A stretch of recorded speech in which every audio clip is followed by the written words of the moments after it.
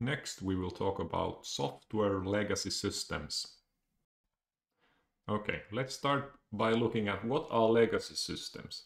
So if we look at the definition of legacy, or the way it's used in some context. So if you are a famous politician or some famous person and you are old and then you think about your dying, then you might consider your legacy as the positive things you leave behind. So if you left some great science or great artwork or whatever, then you think of this artwork as your legacy. So it's something positive in that context. In software engineering context, typically not positive.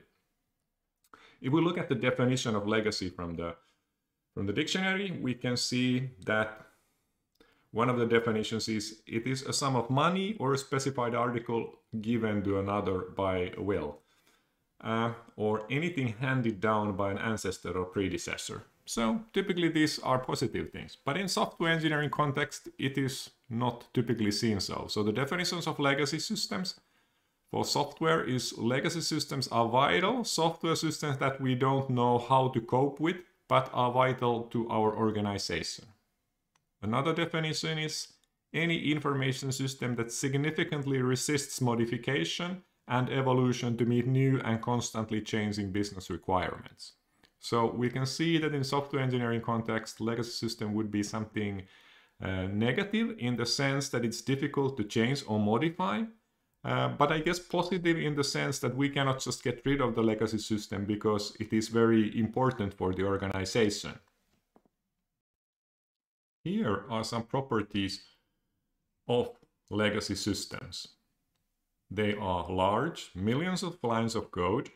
They are geriatric, meaning often older than 10 years, even 20, 30 years, 40 years is possible. Typically written in obsolete programming language like COBOL or Fortran in these days. They might run on old hardware that is no longer available. So with the legacy systems, if you have a specific hardware, you also have to keep that into consideration. So how the system might start to fail because the hardware starts to fail and the old hardware is not even available.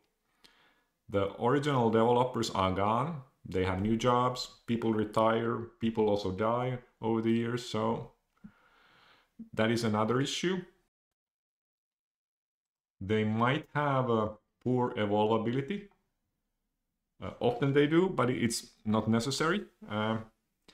They lack consistent documentation. They might have poor management of data, flat file structure, no databases.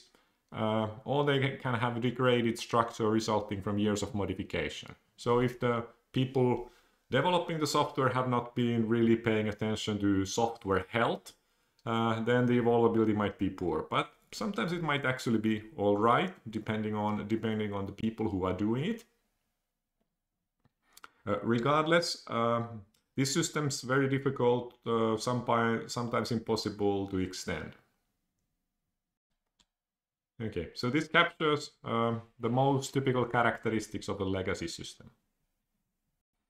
So how do we deal with legacy systems? So there is like two main tracks.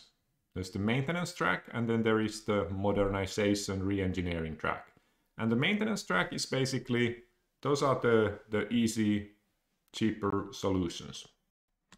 And the possibilities in this track are carry-on maintenance. So typically with the legacy system, you have been doing maintenance with some approach, so you just keep doing it.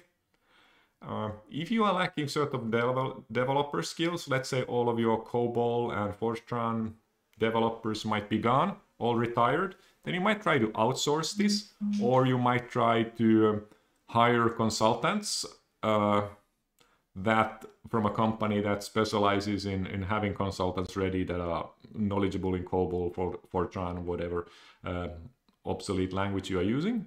Or the final approach is that you just freeze the software maintenance and do not do any changes. Obviously, as this is an important legacy system, then there might be need for those changes. So it might be difficult to go to the freezing maintenance where you don't do anything, but you still run it. Kind of like the servicing phase or the phase out phase in the staged model of software lifecycle from the previous lecture.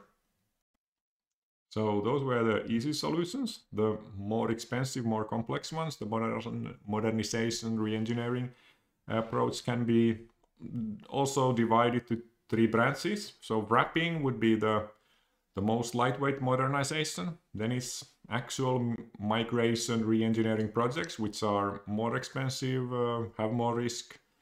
And then finally, there is the discard and redeveloped, which is most likely the most expensive scenario, where you get completely rid of the old one and develop the new one from scratch.